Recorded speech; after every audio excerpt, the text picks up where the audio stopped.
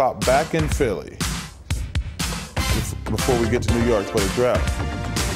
So I said, well, we got to make sure the Sixers don't draft me then. So we went on a 2-day event. We got up the first morning. I had like 6 pancakes, bacon, washed it down with a vanilla shake. Then we went to lunch.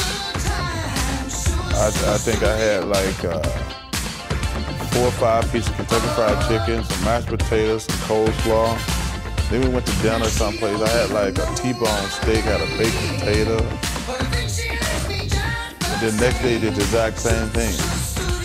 So we fly to Philly. I get on the scale.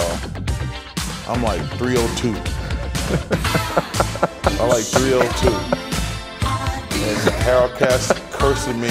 That's the owner of the Yeah, 70s. you fat, lazy, blah, blah, blah.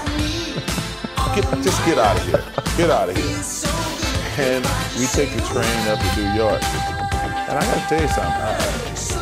The people take a good look at